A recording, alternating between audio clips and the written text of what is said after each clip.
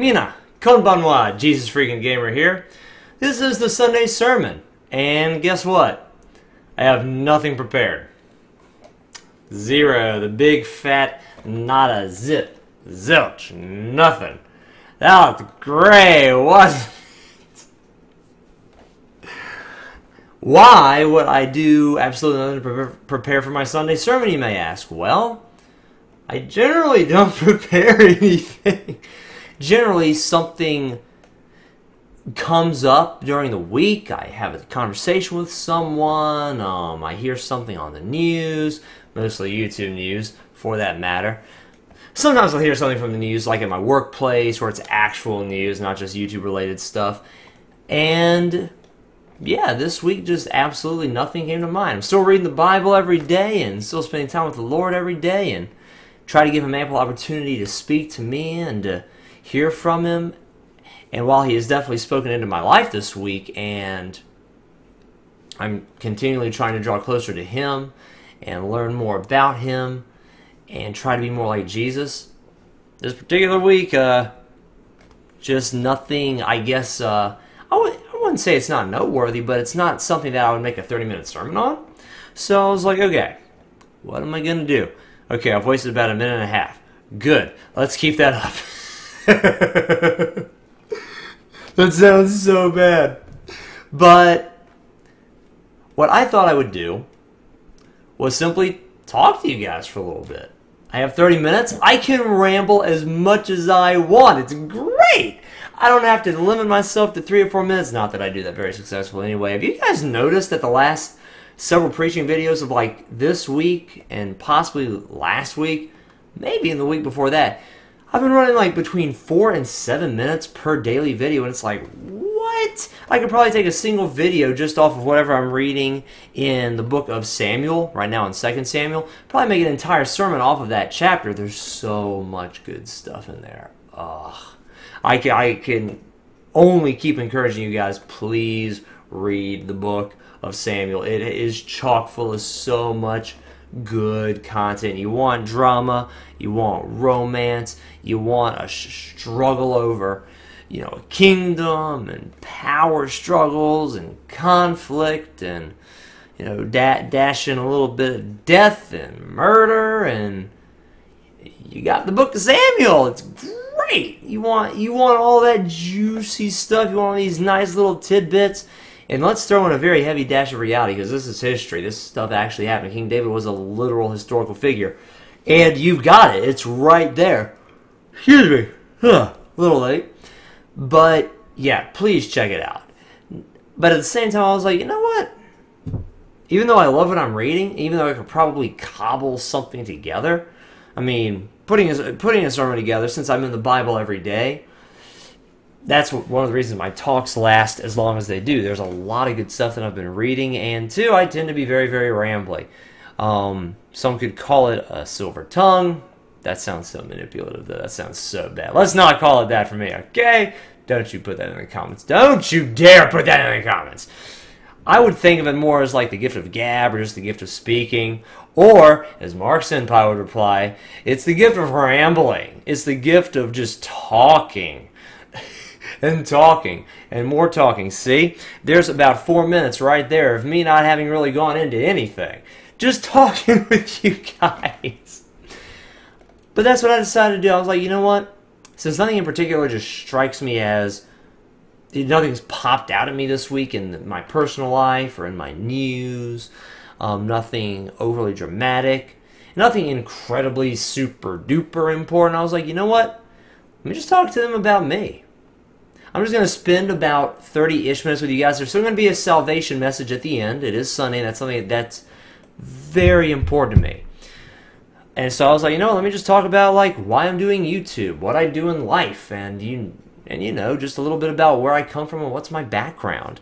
So, without getting too incredibly super duper personal, there are a few details I'm probably not going to go into. Please forgive me for that. Like, you know, mother's maiden name, social security number, bank account. I'm probably going to stay away from those things, so sorry if you're looking to dox me. I'm not going to give you a video with everything you need. That's not going to happen. Okay, almost at 5 minutes. Good. Keep on pushing. That's so bad. Like I've told you guys, my name is Brandon, and started this YouTube channel. My gosh, it is August. I started in April, May, June, July. I'm going on my 5th month. That's so crazy. And I'm very proud to say I've been putting up YouTube videos 2 every single day. One which is preachy, sermon-oriented, and on Sundays, it's not just like a quick little blurb out of whatever I'm reading or whatever topic has crossed my mind, but on Sundays, it's a full 30-minute like sermon, an actual message. That way, that allows me maximum ramble time, maximum get stuff out of my head, through my mouth, out into the world time, and I love Sundays for that. And also one video game video every single day. Not sure what video game video I'm going to put up for today. But, that being said, you know, if I'll figure out something, I've got stuff backlogged on my computer, so I can definitely type in a little something like, okay, what do I want to put up here? I want to post some more Toho stuff, some more classic Nintendo stuff, you know, maybe another League of Legends video, you know, blah, blah, blah, blah, blah, blah, or maybe something completely unoriginal and new. That's probably not going to happen. But, so, and I'm very pleased to say that I have been doing YouTube very continuously, very regularly. I missed one day by accident, and I put up like an apology video like, hey, I completely goofed up today. It completely messed up. So, other than that one day, yeah, 2 videos every single day. And I said this in a previous video, or actually, I don't think it's previous to y'all yet. I think that's still somewhere in my backlog. So I'll say it here. Take a little bit more time, and that joke is going to keep on coming back. But, yeah, and I just completely lost my train of thought. Good job. And I wasn't planning on editing this either. Great. I'm so ready to take up a regular pulpit on a Sunday message. Let me just embarrass myself in a live audience. That'll be great. Then I can actually watch them and hear them laugh at me. That'll be fantastic. But been putting up videos regularly, and it's been a very unique experience for me because it's so weird, like the biggest thing that I've wanted to do with most of my life is talk to people about Jesus, talk to people about how he can save them, about how all the bad things you've done can be forgiven. And that horrible place of fire called hell, you get to skip out on that. That's not what God's purpose for you was. You get to go to heaven and be with him forever. All you've got to do is believe in his son, Jesus. And it fixes you on the inside, and it prepares you for literally forever. And I've always wanted to do that. And for whatever reason, God did not release me to do ministry immediately upon release from college. A little bit of backstory, I guess, is where I get to talk about me. So, first off, I'm really, really freaking old. I'm actually going to be turning 36 this month. My birthday is August the 26th, 1980. So I'll be 36 at the end of this month. Upper 30s. I'm old. And I'm starting YouTube old. That's so unusual and very different from what most YouTubers do. Especially anyone who wants to make this a career or something that they make a regular income off of, which would be great if that somehow one day happened. And I want to keep working hard and pushing towards that goal. But I really primarily wanted a way to get the gospel of Jesus Christ out. And only recently have I felt the Lord leading me into doing like more ministry stuff at my church, actually put myself out there, try, you know, meeting with people, talking with people, doing things at my church. And it's really interesting that that didn't happen right out of high school. A little bit more about my backstory. I was raised in a secular household, didn't really have anything to do with God or Jesus or anything. Then at the age of 13, my mom's like, let's go to church. And I'm like, cool, I'm going to, you know, putting off homework for a little bit this Sunday. And that church was my first experience in a long time of just a little bit of joy, a little bit of peace, a little bit of love. Those weren't emotions I honestly was used to, because it's not that my mom didn't love me. I was just really angry and bitter inside. 13 years old, I'm this angry little ball of meh. I was a nasty little booger too. I would like, I even cut, I was, I'll say, let's put this into perspective. I was raised by my mom alone. There wasn't a father in the background. He cheated on her, and became a drunkard around the time I was 2.5. So my mom was like, nope, not doing that. He raised his fist to her once, and she was like, that's it, I'm done. So she raised me as a single parent, so there's no dad in the background. At the age of 13, I start cussing my mom and raising my fist to her because I don't know what else to do with all the anger and upsetness and emotion that's bottled up inside of me. And as it turns out, if I hadn't accepted Jesus as my Lord and Savior at the age of 13, and some immediate mental and emotional improvements hadn't kicked in, which I completely credit to Him, as it turns out, she would have sent me to a juvenile detention center because she's like, I didn't put up with it from my husband. I'm not putting up with it from my son, no matter how much I love you. So, 13, that changed the ball game for me. I became a Christian. I found out, like, a good reason to live, a reason to live a righteous, good, healthy life. Because with God, those things are important. You actually want to do those things. You have motivation to do those things. And I remember, I think it was at the age of 16-ish, I felt like, I should like do ministry stuff. I should talk to people about Jesus. I should make that my full-time job. So I got out of high school. I did well enough in my class. I actually did graduate with honors. I didn't have a 4.0 GPA or above, but I did graduate with honors. I want to say it was 3.6 back in high school. That's respectable. It's not bad. But I still didn't put forth like a really, I am so sorry for yelling so much. Gee whiz, should stop making these videos so late at night. But I just wanted to go out and, like, I don't know, become a youth pastor or something, and just get my foot in the door at some church somewhere and start talking to people about Jesus. So the first thing I did out of high school was go to college. And I remember me and Mom got in this big argument. We were both Christians at the time, and there was no cussing or fist raising or nothing stupid on my part like that.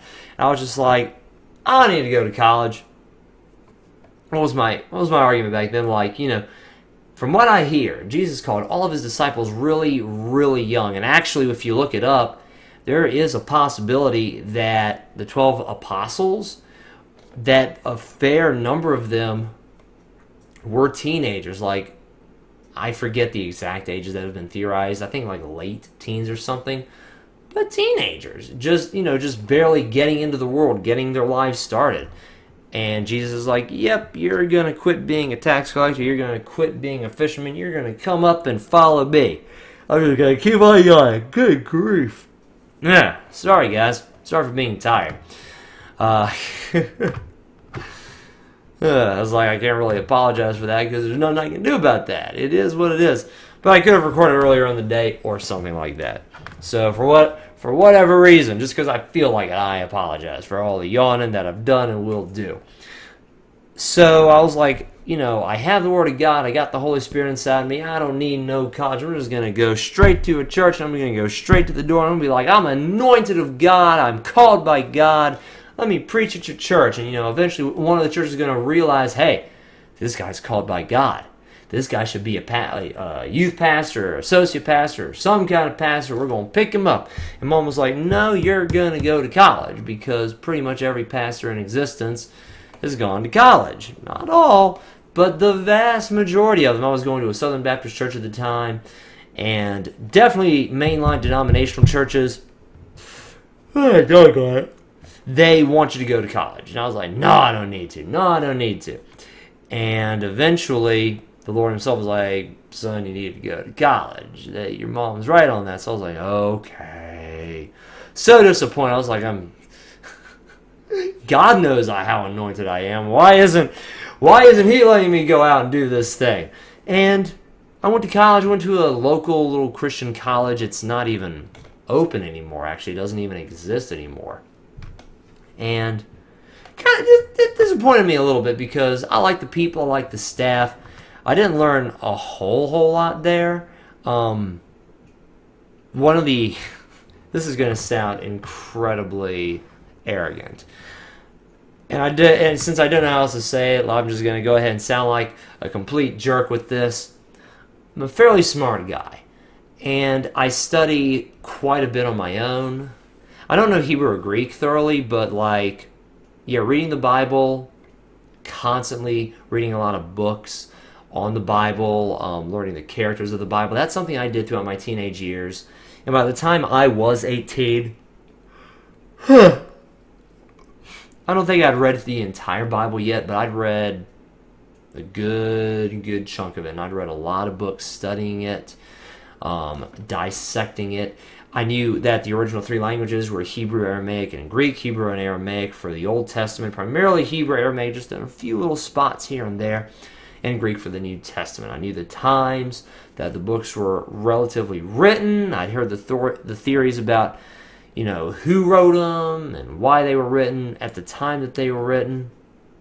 So college itself, like Old Testament and New Testament classes, I was like, yeah, I know that. But can we move along a little bit? And when it came to theology, I was like, yep, know that. Yep, know that. Church history, Nicene Creed, Athanasian Creed, yep, know that. Again, I'm not trying to be this arrogant little prick. And I realized that I wasn't, probably still am not nearly as known as I thought I was back in the day. But I do my research. I do my homework. I try to study to show myself approved. Hopefully, and I'd say the best judge of those things, check out my Warning Conservative Christian Coming Out videos.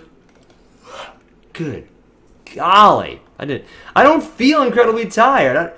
Maybe I'm yawning because one thing you guys probably didn't know, I am asthmatic, so I carry a little inhaler with me at all times, and I do some regular medicine during the morning and during the night. And maybe, I don't know, maybe just because it's summer and it's humid where I live, maybe, I don't know, maybe I'm deprived of oxygen or something because I'm talking so much, or I'm talking too loud, or I'm talking too fast. I don't know.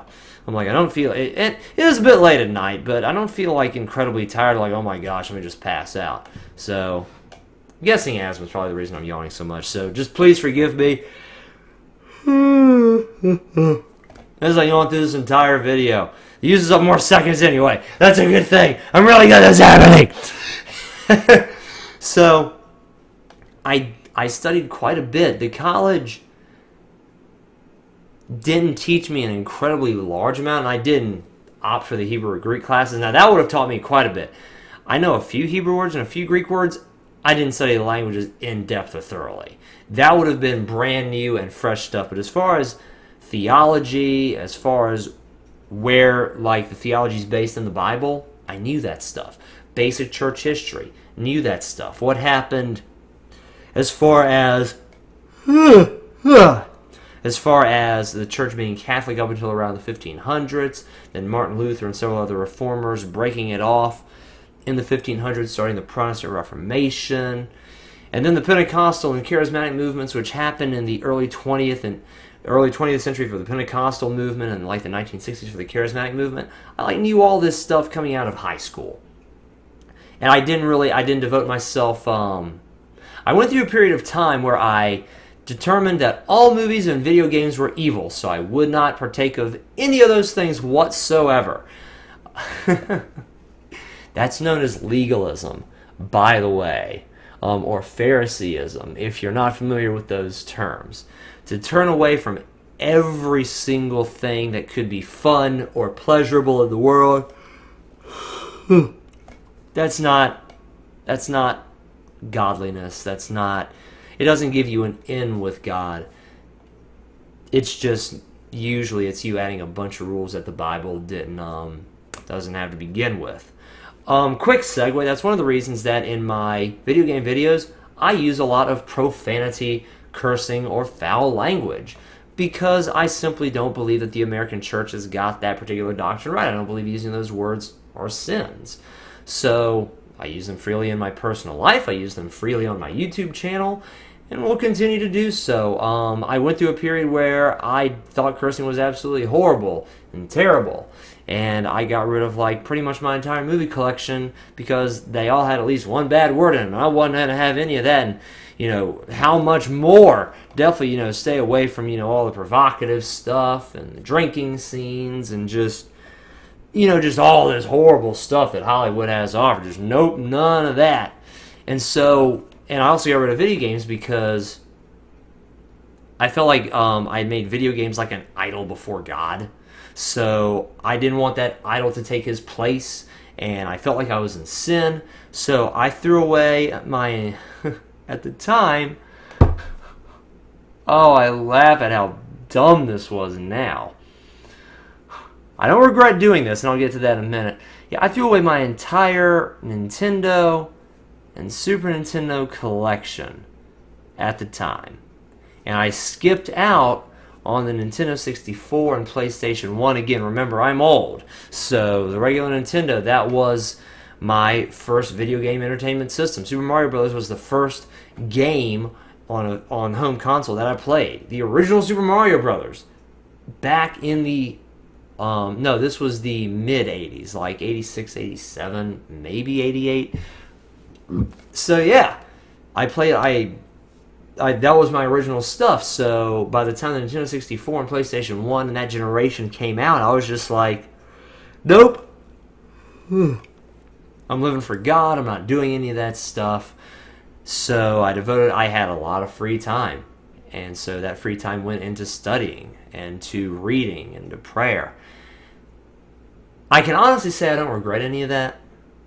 While obviously, you look at my channel, obviously I don't believe that anymore. And I don't think any of that was correct. And I don't think staying away from video games or abstaining from video games will get me closer to God. I don't believe that's the case at all. I believe a heart that is sanctified before Him and that's hallowed before Him, that's what gets you close to God. If you believe in Jesus, the deal is done. The deal is sealed. You're going to heaven. You have a personal relationship with Him, and at that point, you simply got to seek Him. God's not anti-fun, and I don't even believe He's anti-profanity. If I call someone a jerk or fill in the blank, I don't use that language during my preaching videos because I'm aware that Christians will primarily watch these videos more than anything else, so for their sake, I don't use language in these videos. I don't use language around people in my personal life that disapprove of it, just because I want to be respectful of them. I want to show as much Christian love as I can to them, and I certainly don't want to trip anyone up or provoke anyone to sin if they think it is sinful. So I try to stay away from that, from those people that think it's inappropriate. And since a lot of Christians genuinely believe that that's bad, I stay away from them in the preaching videos. That way they can listen to these videos. That way they won't find anything offensive or bad or terrible with these videos. And I would simply tell people who think cursing is wrong, particularly for a Christian, particularly for someone who has ministry as an eventual goal, just stay away from my video game videos. Stick to the preaching ones. Stick to these videos right here. And I went through a period of, oh my gosh, I went through a period of like over 10 years where like even the biblical cuss words like, well, hell, for example, or damned, like when you go to hell, that's referred to as damnation or you are damned. I didn't use even those words out of proper context, like the white or the soft core profanity. I didn't even use those for over 10 years. So I definitely can choose not to curse. I just don't think there's anything wrong with it at this point. I don't see any reason not to. It's a part of the English language. A lot of those words are a lot more accepted than they used to be. And they're very accepted in the YouTube culture and environment. So I was like, it's a part of pretty much every video gaming video out there. I don't see a problem with it. Why not go for it? So there's, in the middle of this video of getting to know me, there's an explanation of why I curse in the middle of my videos. And as far as ministry goes, good gosh, 24 minutes. I kind of wish I could take back those 5 minutes that I was postponing at the beginning of this 30 minutes and take back all the yawns, take back all that crap so I could talk to you guys some more. If you like this video and you want to get to know me a little bit more, I don't know, just like leave a like on the video and let me know. Just like type in the comments, say, hey, this was kind of cool. I actually might have listened to more of this than I would in most of your other preaching sermons. So just let me know in the comments if you want a little bit more of this, because good gosh, time flies when you're having fun. And I love talking to you guys, and I won't deny, I like talking about myself and talking about the things that things that are important to me and the things like where I came from and how I feel about stuff. It's one of the biggest reasons I did this YouTube channel, because I want to tell people about Jesus, and I just want to have some fun with you guys. I want to have some fun with the community, my fellow nerds and geeks and weeaboos and otakus and all these people that and of course, my fellow Christians. I want to have fun with all you guys. I want to have discussions with all you guys. I want to spend time with all you guys. I want to make a difference in this world. I want to make my time down here count. And as to why God didn't immediately release me into ministry and release me into just into the church itself as a pastor of some kind, well, since I walked away from him and didn't really live for him for, well, at least not wholeheartedly, not with everything that's in me, for about 7 years, that's probably a pretty good reason not to do it. And I can get into more of that in a future video if you want me to. Again, just leave a like on this video, type some in the comments below. I guess that's typing. It kind of looks like typing to me. So, yeah, just let me know, and maybe we can do this a little bit more at some point in the future. As of right now, we've got about 4-ish minutes left in the video, so what I want to do is give you guys the reason. And if you're not a Christian, don't click away yet. Just give me another minute. Just give me one more minute. If you really don't want to, if you don't want to become a Christian at the end of this minute, then that's fine. Click away, but just give me a little bit more of your time. Just a skosh. Like, I was really miserable before I became a Christian, and being a Christian is what answered this heart cry in me that there's got to be more to existence and life than this. There's got to be something outside of this world. There's got to be more to it than just everything that's before my eyes and everything that I see and hear, because a lot of stuff down here is really miserable and horrible. And a lot of stuff down here is still pretty miserable and horrible, even as a Christian, but now I know I have the answer to a lot of those problems and a lot of those things that are wrong in the world. And I also have an answer to what's going to happen to me when I die. I have an answer for what's outside of this world, and that's God and heaven and Jesus. A lot of good stuff awaits those who will accept Jesus as the Lord and Savior, including just knowing that all the crap that you've done is water under the bridge. Even if man won't give you that, like, that forgiveness card, he won't give you that pass, God will. He loves you. He'll give you a second chance. This hasn't been a very preachy video, but if the Lord's just pulling on your heart right now, if you've known for a while that you needed Jesus, or if maybe even just the one little minute, thank you guys. If you just really don't want to hear, if you don't want to pray a prayer with me, you can click off the video at this point. Thank you for watching up to this point.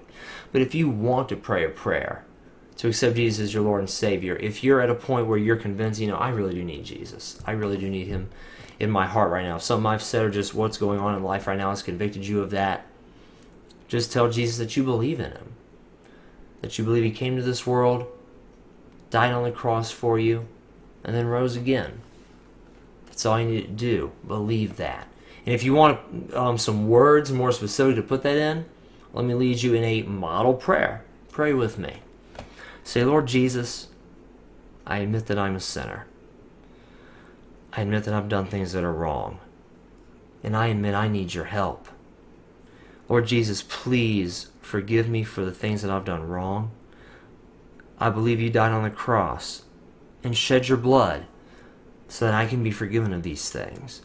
And I believe you rose from the dead 3 days later, and that you're alive right now and that you hear me. And I believe you have heard this prayer, and I thank you.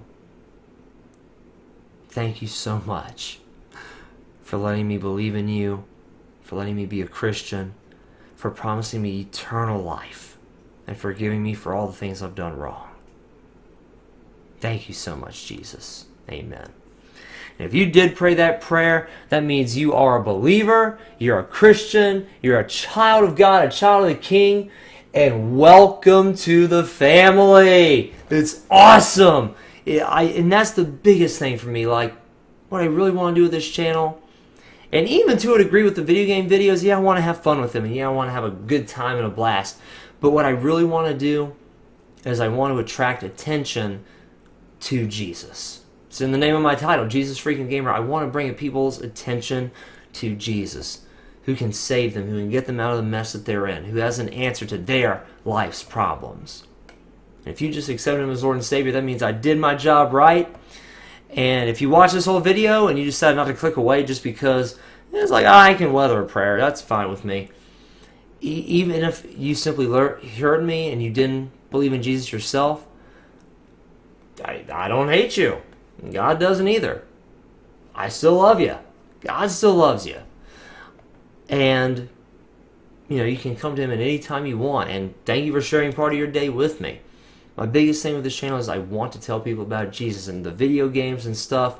It's kind of like I hope people will almost stumble onto my preaching videos as they look over my channel, as they look over my content, and that they'll just give the Bible and God and Jesus, give them another chance. Because so many people are turned off by mainstream church culture and what's going on in the church today. And I just want to be completely open and honest with people and let people know who I am. I'm a real person. I do use plenty of foul language in the video game videos. So I'm a very real person. I try to be transparent on my YouTube channel.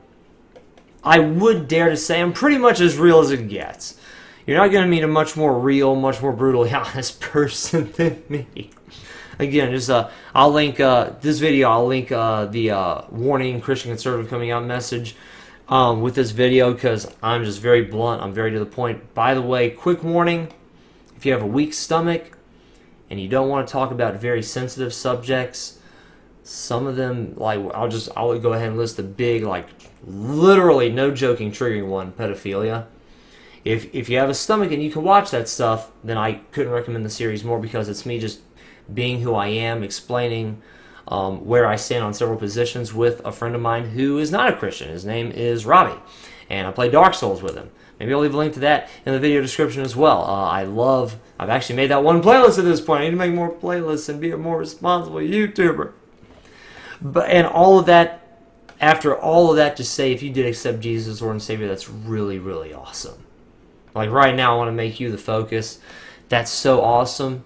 You don't have to throw away all your movies and all your video games and just nose to the grind, read the Bible. But if you would read the Bible just a little bit every single day, like a chapter a day or even half a chapter a day, that's really awesome. That'll get your relationship with God jump started. It'll get you knowing who He is and what He's about. Find a church, find some people that believe the same thing as you, that believe that Jesus is God, that He died on the cross for their sins, that He rose again 3 days later. When you find people of like faith and mind, it's really encouraging, it's really comforting. And if you're doing wrong, you can be kind of rebuking as well, which is also good, because that keeps you on the path of life. And also make sure to pray just a little bit to Him every day. Just somebody God, get me to work safe. God, help me to love my spouse a little bit more. God, help me to show my kids, how I've changed, how I'm a Christian now. Help me to show them that I'm not that person I was before. Something as simple as that. Don't have to be. It can be as specific as you want, but even something as simple as what I just said are legitimate prayers. Make sure you shoot up a few of those every day, because God hears those prayers and He cares about you and your life and what you're going through. So thank you guys very much for watching this video. I love you, and God bless.